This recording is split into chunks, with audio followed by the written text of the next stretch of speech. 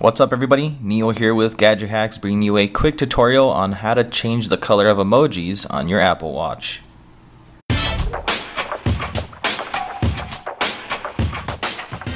When you bring up the emojis on your watch, all you have to do is perform a force touch, which is just lightly pressing down on the display and it'll change colors.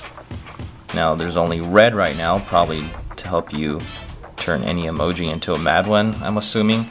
But you just press down, and if you want to apply this same concept to the heartbeat monitor emoji thing, you can also do that. Just hold down, and this one gives you 3 colors to cycle through.